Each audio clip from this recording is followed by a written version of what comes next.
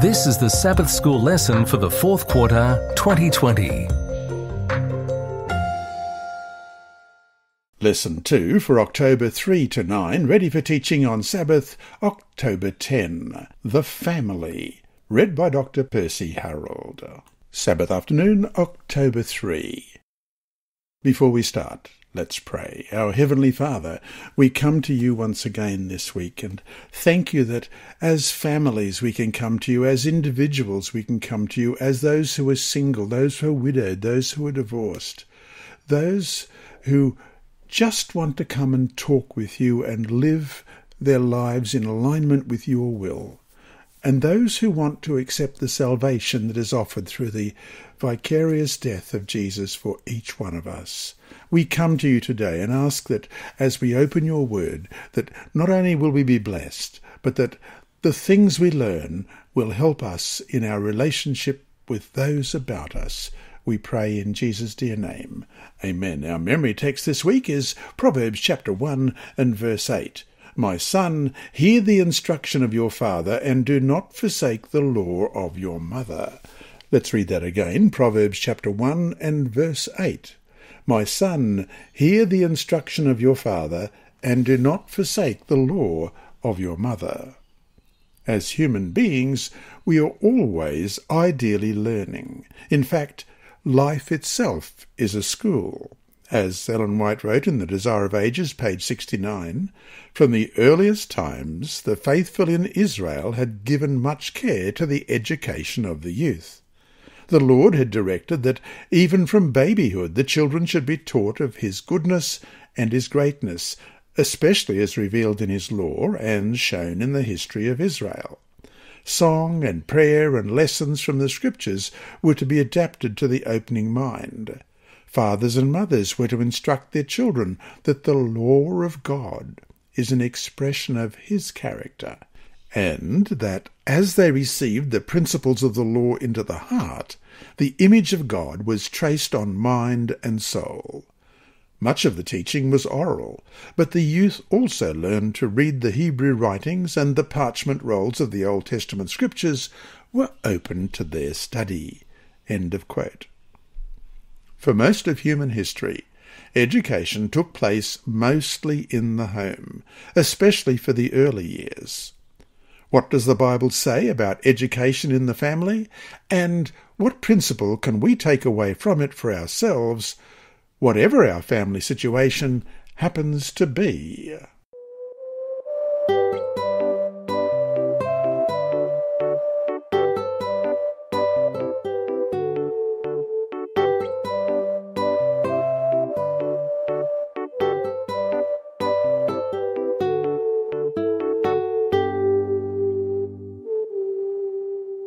Sunday, October 4. The First Family. We haven't been given many details, none really, in the initial pages of Scripture regarding the kind of family education that went on in the earliest days of human history, though we can be sure that it was in the family structure itself that education took place back then. As we read in the book Education, page 33, the system of education established in Eden centered in the family. Adam was the son of God, as it says in Luke 3:38, and it was from their father that the children of the highest received instruction. Theirs, in the truest sense, was a family school. End of quote.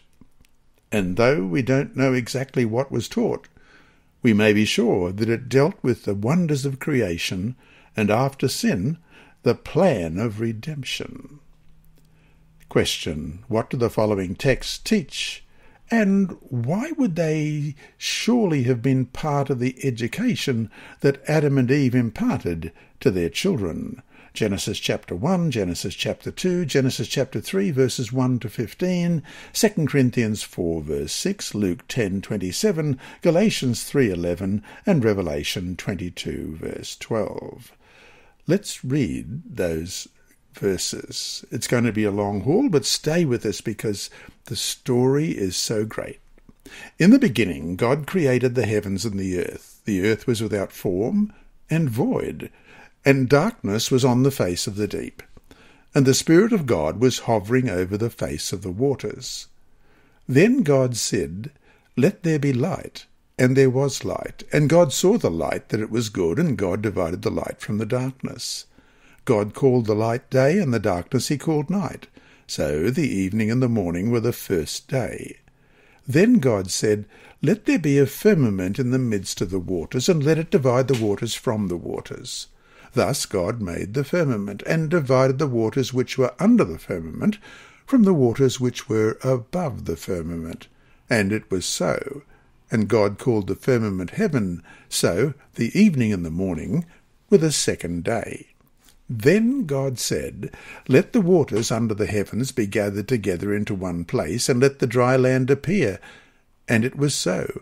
And God called the dry land earth, and the gathering together of the waters he called seas. And God saw that it was good.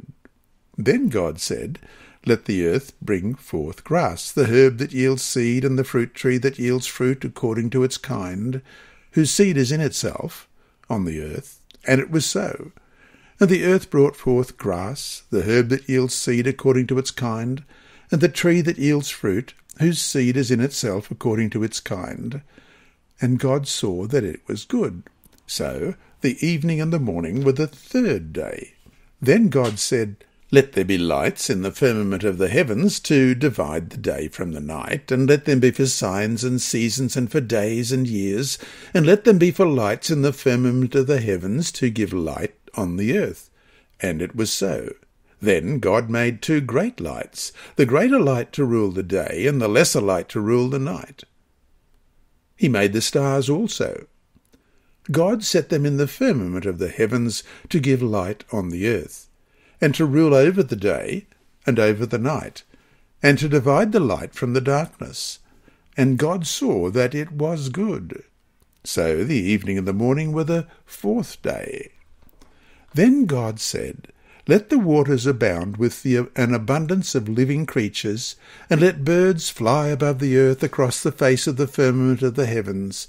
So God created great sea creatures and every living thing that moves, with which the waters abounded, according to their kind, and every winged bird according to its kind. And God saw that it was good. And God blessed them, saying, "Be fruitful and multiply, and fill the waters in the seas, and let birds multiply on the earth." So the evening and the morning were the fifth day. Then God said, "Let the earth bring forth a living creature according to its kind, cattle and creeping thing, and beast of the earth, each according to its kind." And it was so. And God made the beast of the earth according to its kind, cattle according to its kind, and everything that creeps on the earth according to its kind. And God saw that it was good. Then God said, "Let us make man in our image, according to our likeness. Let them have dominion over the fish of the sea, over the birds of the air, and over the cattle, over all the earth, and over every creeping thing that creeps on the earth." So God created man in his own image. In the image of God he created him. Male and female he created them. Then God blessed them, and God said to them, "Be fruitful and multiply, fill the earth and subdue it. Have dominion over the fish of the sea, over the birds of the air, and over every living thing that moves on the earth." And God said, "See, I have given you every herb that yields seed which is on the face of all the earth, and every tree whose fruit yields seed. To you it shall be for food. Also to every beast of the earth, to every bird of the air, and to everything that creeps on the earth, in which there is life, I have given every green herb for food." And it was so. Then God saw everything that he had made, and indeed it was very good. So the evening and the morning were the sixth day. And chapter 2 of Genesis. Thus the heavens and the earth and all the host of them were finished, and on the seventh day God ended his work which he had done, and he rested on the seventh day from all his work which he had done. Then God blessed the seventh day and sanctified it, because in it he rested from all his work which God had created and made. This is the history of the heavens and the earth when they were created, in the day that the Lord God made the earth and the heavens, before any plant of the field was in the earth, and before any herb of the field had grown. For the Lord God had not caused it to rain on the earth, and there was no man to till the ground. But a mist went up from the earth and watered the whole face of the ground. And the Lord God formed man of the dust of the ground, and breathed into his nostrils the breath of life. And man became a living being. The Lord God planted a garden eastward in Eden, and there he put the man whom he had formed. And out of the ground the Lord God made every tree grow that is pleasant to the sight and good for food. The tree of life was also in the midst of the garden, and the tree of the knowledge of good and evil. Now a river went out of Eden to water the garden, and from there it parted and became 4 riverheads. The name of the first is Pishon.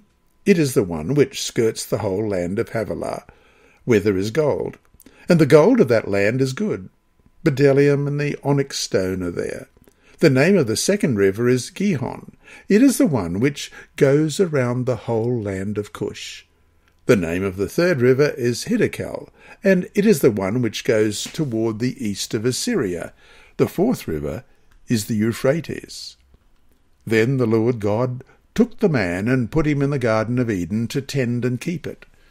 And the Lord God commanded the man, saying, Of every tree of the garden you may freely eat, but of the tree of the knowledge of good and evil you shall not eat, for in the day that you eat of it you shall surely die. And the Lord God said, It is not good that man should be alone. I will make him a helper comparable to him. Out of the ground the Lord God formed every beast of the field and every bird of the air, and brought them to Adam to see what he would call them. And whatever Adam called each living creature, that was its name. So Adam gave names to all cattle, to the birds of the air, and to every beast of the field. But for Adam there was not found a helper comparable to him. And the Lord God caused a deep sleep to fall on Adam, and he slept. And he took one of his ribs, and closed up the flesh in its place.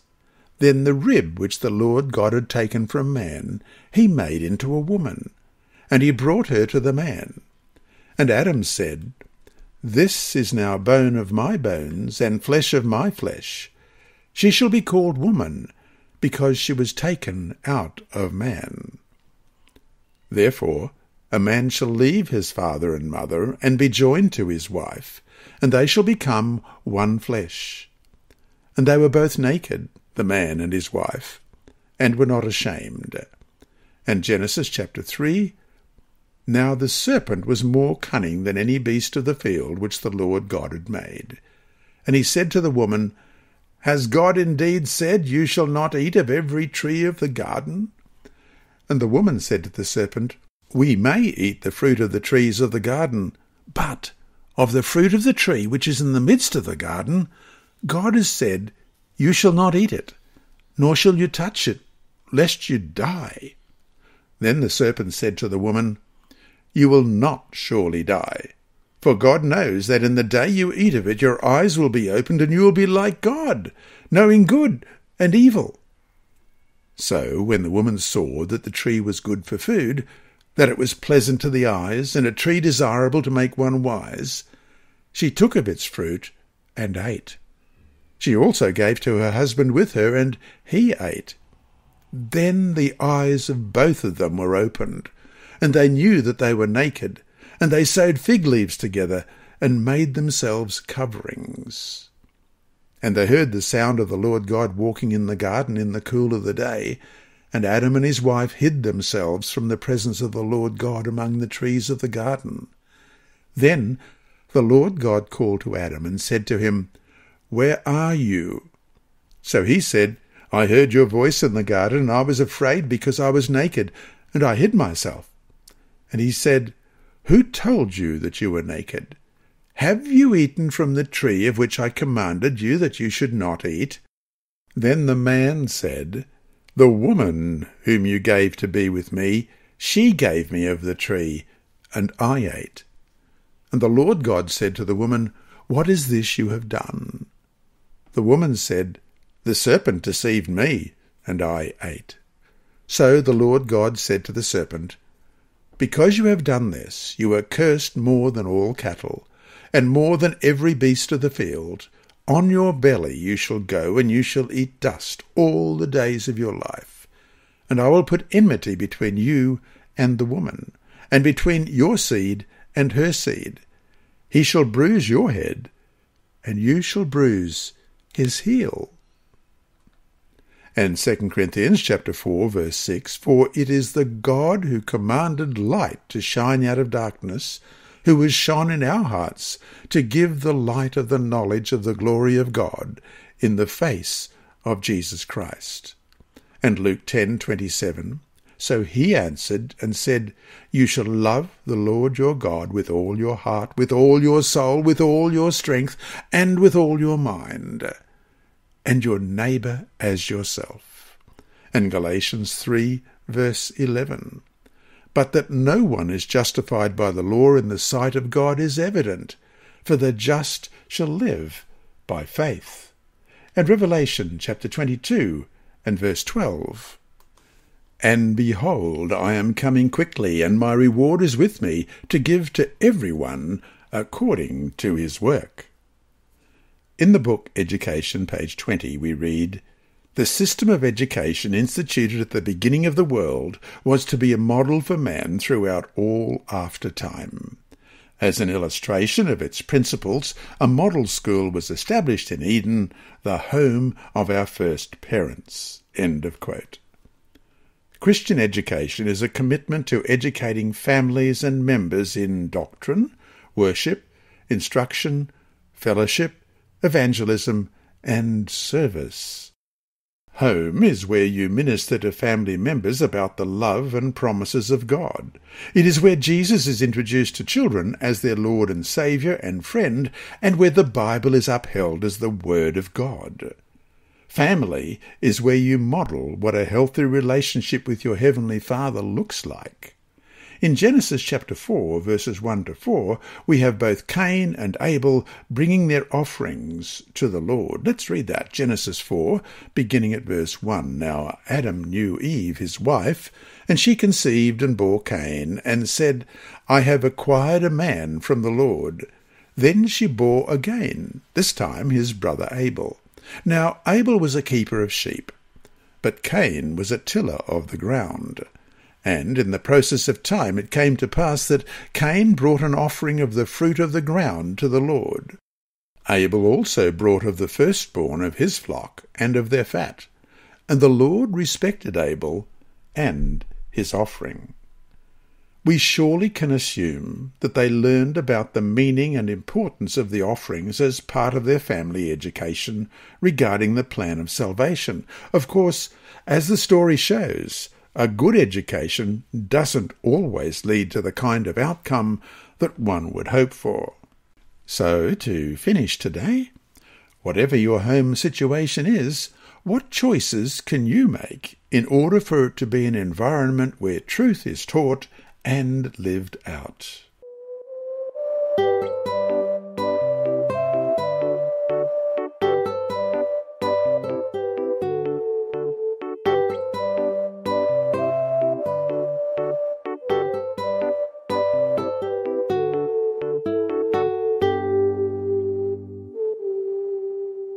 Monday, October 5.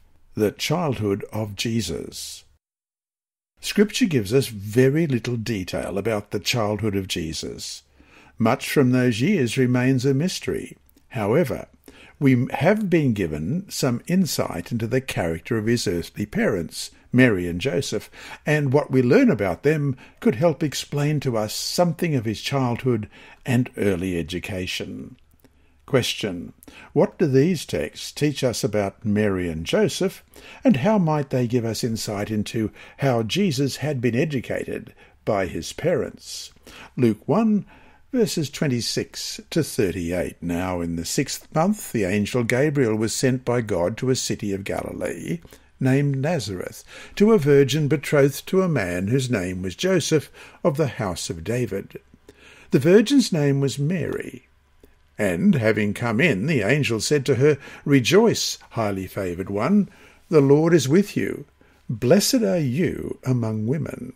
But when she saw him, she was troubled at his saying, and considered what manner of greeting this was. Then the angel said to her, Do not be afraid, Mary, for you have found favour with God. And behold, you will conceive in your womb, and bring forth a son, and shall call his name Jesus. He shall be great, and will be called the Son of the Highest. And the Lord God will give him the throne of his father David. And he will reign over the house of Jacob forever, and of his kingdom there will be no end. Then Mary said to the angel, How can this be, since I do not know a man? And the angel answered and said to her, The Holy Spirit will come upon you, and the power of the Highest will overshadow you. Therefore also that Holy One who is to be born will be called the Son of God. Now indeed Elizabeth, your relative, has also conceived a son in her old age, and this is now the 6th month for her who is called barren. For with God nothing will be impossible. Then Mary said, Behold, the maidservant of the Lord, let it be to me according to your word. And the angel departed from her. And then in Luke 1, verses 46 to 55, called the Song of Mary. And Mary said, My soul magnifies the Lord, and my spirit has rejoiced in God my Saviour, for he has regarded the lowly state of his maidservant. For behold, henceforth all generations will call me blessed. For he who is mighty has done great things for me, and holy is his name. And his mercy is on those who fear him, from generation to generation. He has shown strength with his arm. He has scattered the proud in the imagination of their hearts. He has put down the mighty from their thrones, and exalted the lowly. He has filled the hungry with good things, and the rich he has sent away empty. He has helped his servant Israel in remembrance of his mercy, as he spoke to our fathers, to Abraham and his seed forever. And Matthew 1, verses 18 to 24. Now the birth of Jesus Christ was as follows. After his mother Mary was betrothed to Joseph, before they came together, she was found with child of the Holy Spirit. Then Joseph, her husband, being a just man, and not wanting to make a public example, was minded to put her away secretly. But while he thought about these things, behold, an angel of the Lord appeared to him in a dream, saying, Joseph, son of David, do not be afraid to take to you Mary your wife, for that which is conceived in her is of the Holy Spirit. And she will bring forth a son, and you shall call his name Jesus, and he will save his people from their sins. So all this was done, that it might be fulfilled, which was spoken by the Lord through the prophet, saying, Behold, the virgin shall be with child, and bear a son, and shall call his name Emmanuel, which is translated, God with us. Then Joseph, being aroused from sleep, did as the angel of the Lord commanded him, and took to him his wife.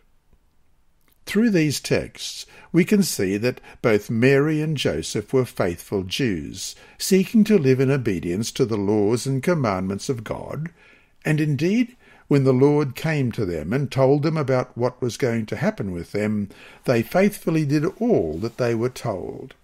As we read in The Desire of Ages, page 70, the child Jesus did not receive instruction in the synagogue schools. His mother was his first human teacher. From her lips and from the scrolls of the prophets he learned of heavenly things.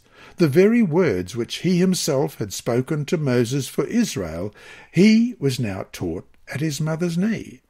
As he advanced from childhood to youth, he did not seek the schools of the rabbis. He needed not the education to be obtained from such sources, for God was his instructor. End of quote.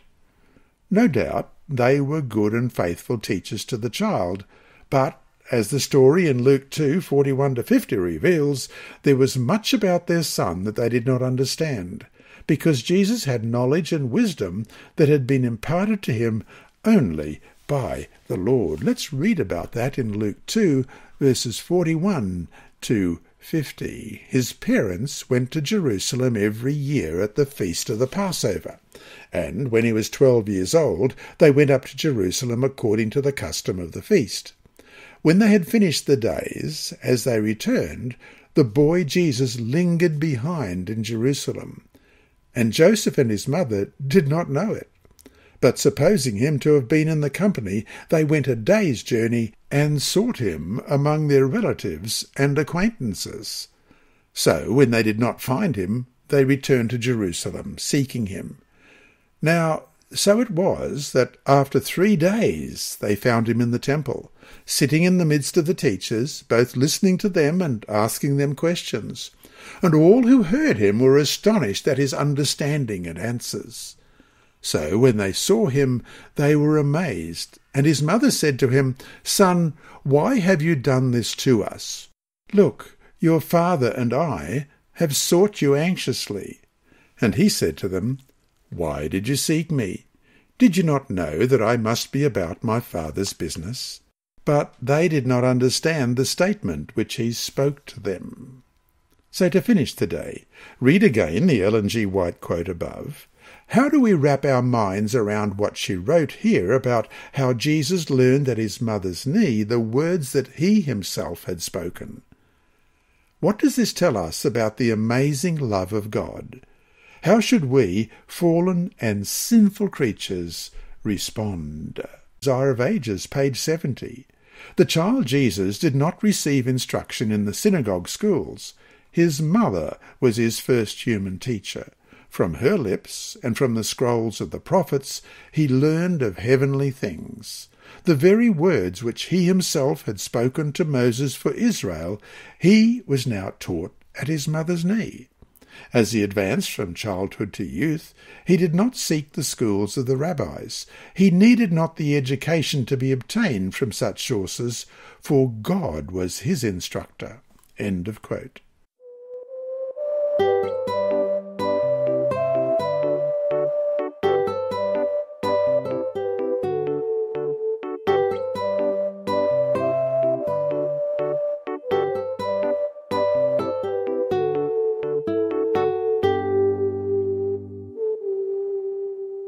Tuesday, October 6. Communication. In a very real sense, education at any level is communication.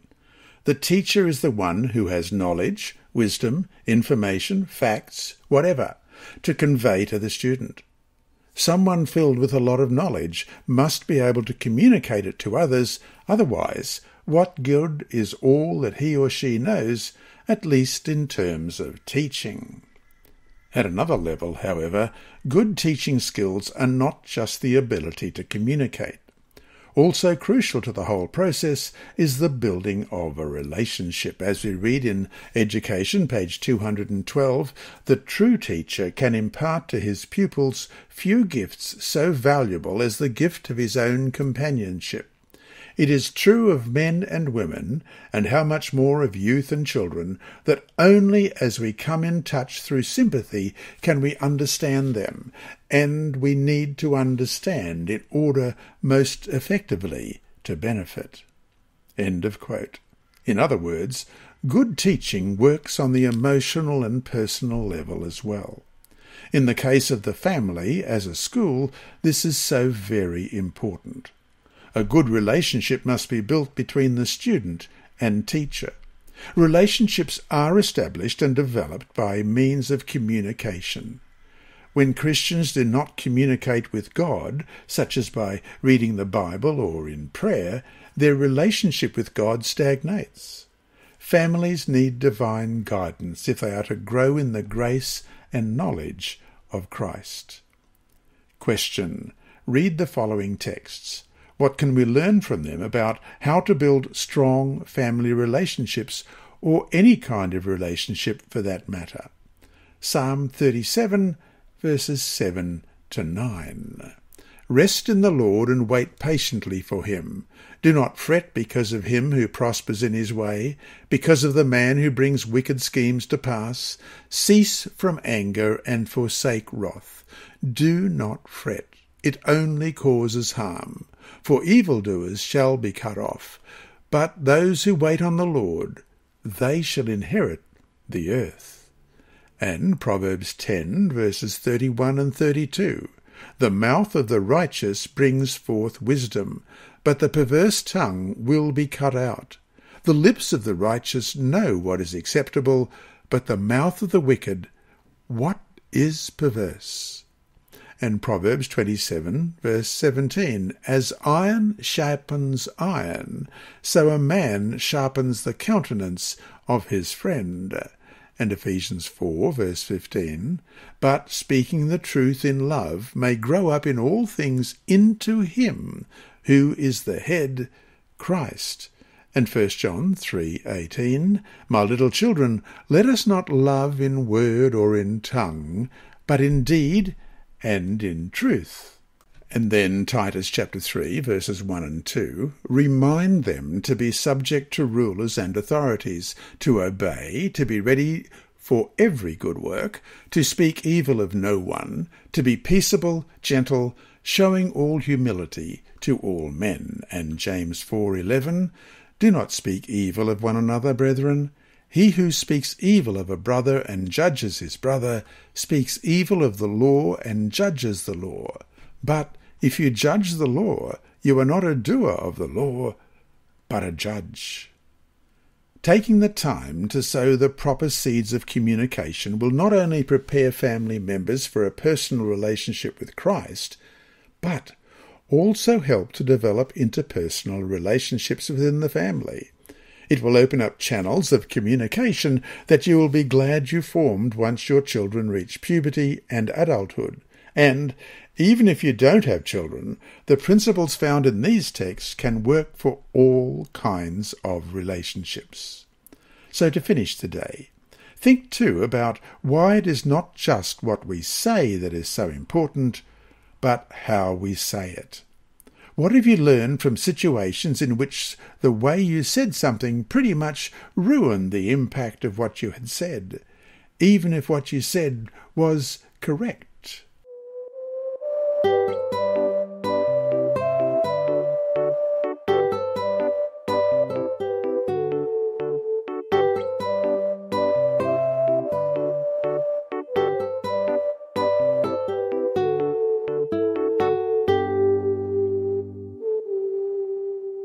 Wednesday, October 7. The Role of Parents. And ye fathers, provoke not your children to wrath, but bring them up in the nurture and admonition of the Lord. Ephesians 6, verse 4. And Proverbs 31, verse 10 reads, Who can find a virtuous wife? For her worth is far above rubies. Parents have an awesome responsibility. The father is the head of the family, and the family is the nursery of church, school, and society. If the father is weak, irresponsible, and incompetent, then the family, church, and school and society will suffer the consequences. Fathers should seek to demonstrate the fruit of the Spirit, as we read in Galatians 5:22 and 23. Love, joy, peace, long-suffering, gentleness, goodness, faith, meekness, and temperance. Mothers, too, have perhaps the most important role in all society. They have great influence in shaping the characters of their children and establishing the mood and temperament of the home. Fathers should do all they can to work with the mothers in the education of their children. Question: What can fathers and mothers learn from these texts? Ephesians 5:22 and 23. Wives, submit to your husbands as to the Lord, for the husband is head of the wife, and also Christ is head of the church, and he is the Saviour of the body. And the same chapter, verses 25 and 26. Husbands, love your wives, just as Christ also loved the church and gave himself for her, that he might sanctify and cleanse her with the washing of water by the word. And 1 Corinthians 11, verse 3, But I want you to know that the head of every man is Christ, The head of woman is man, and the head of Christ is God. And 2 Corinthians 6 verse 14, do not be unequally yoked together with unbelievers. For what fellowship has righteousness with lawlessness? And what communion has light with darkness? And Romans 13 verses 13 and 14, let us walk properly as in the day, not in revelry and drunkenness, not in lewdness and lust, not in strife and envy, but put on the Lord Jesus Christ, and make no provision for the flesh to fulfill its lusts. And 2 Peter chapter 1 verses 5 to 7. But also for this very reason, giving all diligence, add to your faith virtue, to virtue knowledge, to knowledge self-control, to self-control perseverance, to perseverance godliness, to godliness brotherly kindness, and to brotherly kindness love. And Philippians chapter 4, verse 8. Finally, brethren, whatever things are true, whatever things are noble, whatever things are just, whatever things are pure, whatever things are lovely, whatever things are of good report, if there is any virtue, and if there is anything praiseworthy, meditate on these things. Christian parents have a moral obligation to provide a biblical model of Christ and the Church by their behaviour. The marriage relationship is an analogy of Christ's relationship to the Church. When parents refuse to lead, or if they lead in a tyrannical manner, then they are painting a false picture of Christ for their own children and for the world. God commands all Christian parents to diligently teach their children, as we read in Deuteronomy 6 verse 7. You shall teach them diligently to your children, and shall talk of them when you sit in your house, when you walk by the way, when you lie down, and when you rise up. Parents have the responsibility to teach their children to love the Lord with their whole heart. They are to teach the fear of the Lord, a total loving devotion and submission to Him. In Deuteronomy 6 verse 7, the children of Israel were given specific instructions about educating their children in regard to the great things the Lord had done for His people. However great a story the elders had to tell their children, we who live after the cross of Christ have a much better one to tell, don't we? Thus, the healing or training we are to give is an ongoing proactive event in which we pour the truth of God into our children and prepare them for their own relationship with Christ. In the end, though, we all have been given the sacred gift of free will. Ultimately, when they are adults, our children will have to answer for themselves before God.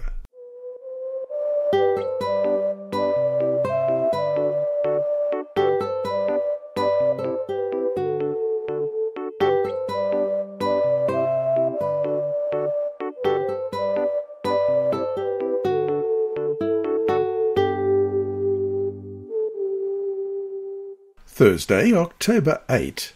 Lest ye forget.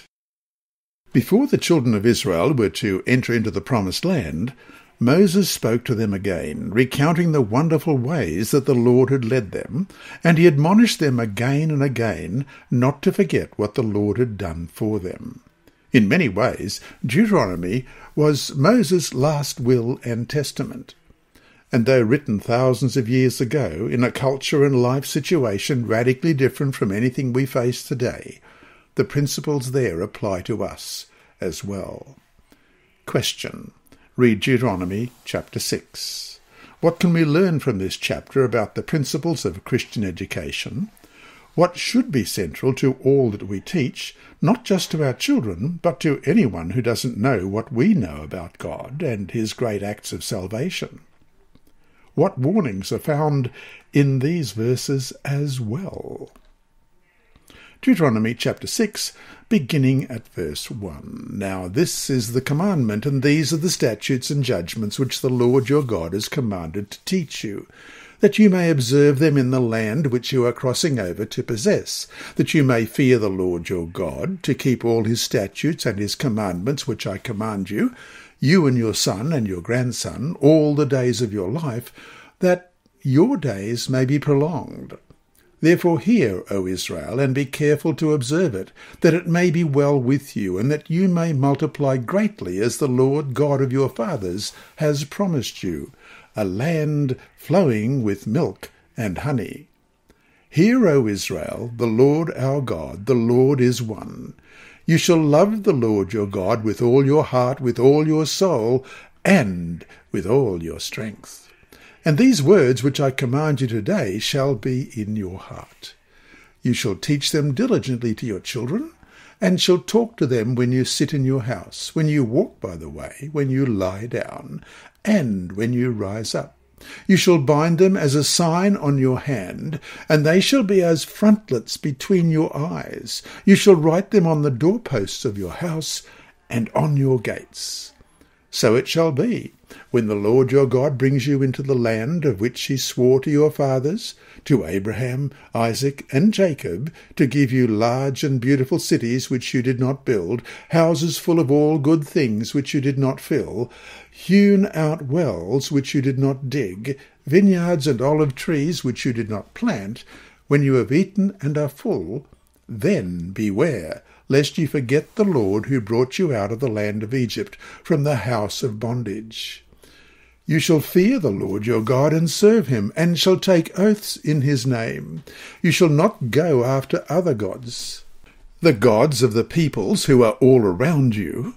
For the Lord your God is a jealous God among you, lest the anger of the Lord your God be aroused against you and destroy you from the face of the earth. You shall not tempt the Lord your God as you tempted him in Massah. You shall diligently keep the commandments of the Lord your God, his testimonies and his statutes, which he has commanded you.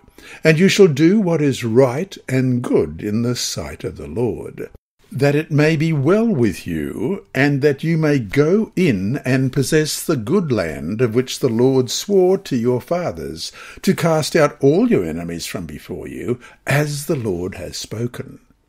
When your son asks you in time to come, saying, What is the meaning of the testimonies, the statutes, and the judgments which the Lord our God has commanded you? Then you shall say to your son, We were slaves of Pharaoh in Egypt, and the Lord brought us out of Egypt with a mighty hand. And the Lord showed signs and wonders before our eyes, great and severe, against Egypt, Pharaoh, and all his household. Then he brought us out from there, that he might bring us in, to give us the land of which he swore to our fathers. And the Lord commanded us to observe all these statutes, to fear the Lord our God, for our good always, that he might preserve us alive, as it is this day. Then it will be righteousness for us, if we are careful to observe all these commandments before the Lord our God, as he has commanded us.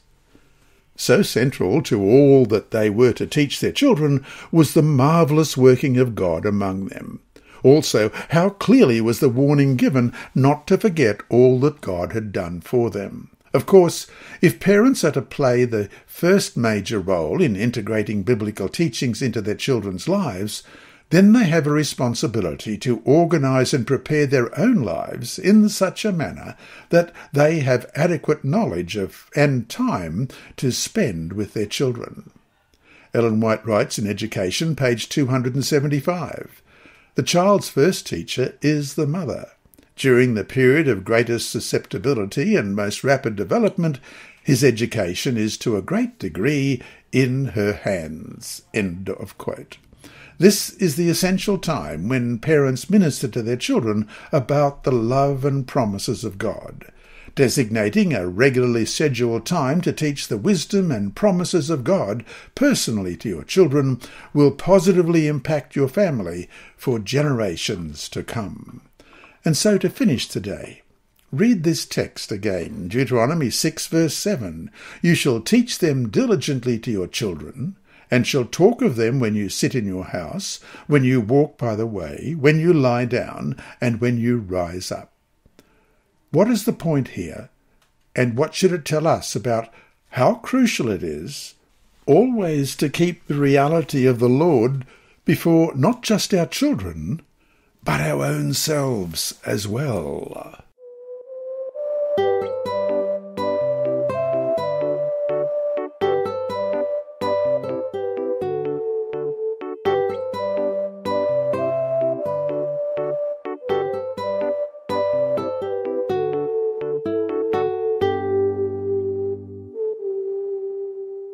Friday, October 9. From the book Education, page 276, we read, "Upon fathers as well as mothers rests a responsibility for the child's earlier as well as its later training, and for both parents the demand for careful and thorough preparation is most urgent. Before taking upon themselves the possibilities of fatherhood and motherhood, men and women should become acquainted with the laws of physical development. They should also understand the laws of mental development and moral training." End of quote. And from the same book, page 283, we read, "The work of cooperation should begin with the father and the mother themselves in the home life.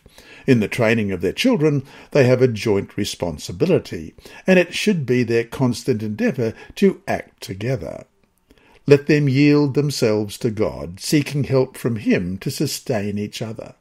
Parents who give this training are not the ones likely to be found criticising the teacher.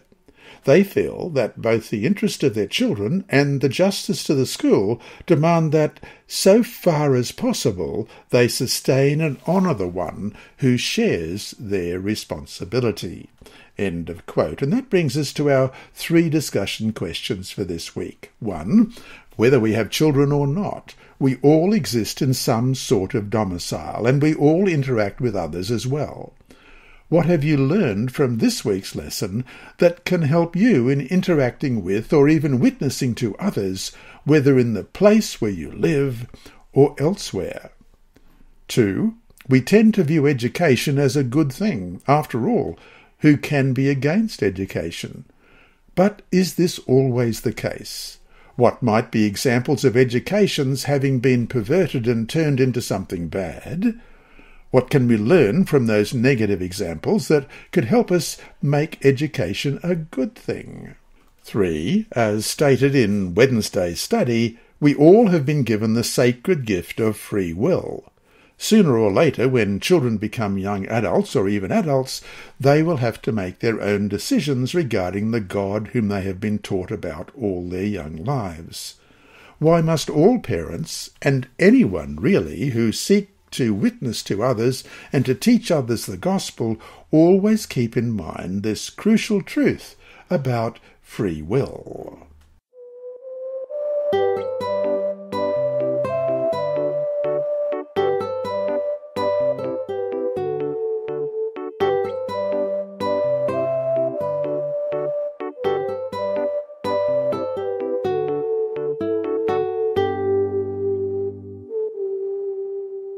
Inside Story. Our mission story this week is titled "Australian Risks All in Africa," and it's by Vanea Cho. Etienne McClintock, 51, wasn't taking anything for granted in Ethiopia.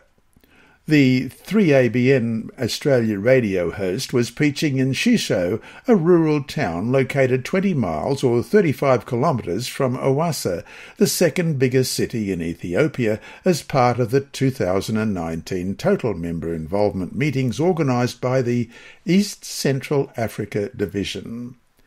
Electricity was intermittent, and he spent the first 2 nights presenting in the dark. Despite the technical challenges, more than 400 people were attending the outdoor meetings. The crowd was far bigger than the church could handle, and Etienne was preaching from a makeshift shelter with plastic sheets for a roof. Etienne was worried as he prepared for the 3rd meeting. Although a rented generator provided power, rain began to fall just 30 minutes before opening time. He hoped people wouldn't be deterred from attending. The rain stopped by the beginning of the meeting, but rain clouds filled the sky. Etienne was barely 15 minutes into his sermon when the rain started. As the downpour intensified, people left the meeting. Although Etienne had some protection in his makeshift shelter, his audience was sitting in the open air. The church elders and I had prayed for the rain to stay away, and now the rain had come back, Etienne recalled. We had to do something. But what? Suddenly it came to him. Every evening he had been sharing about God's power over sickness, sin, and death. But God also had power over the weather. He could pray for the rain to stop. But what if God chose not to stop the rain? His message would lose credibility and people might stop attending. At that moment, 1 John 5:14 flashed into Etienne's mind. Now this is the confidence that we have in him, that if we ask anything according to his will, he hears us. Etienne prayed silently, "Lord, I believe, but please help my unbelief." Through his interpreter, he invited the audience to pray with him for the rain to stop.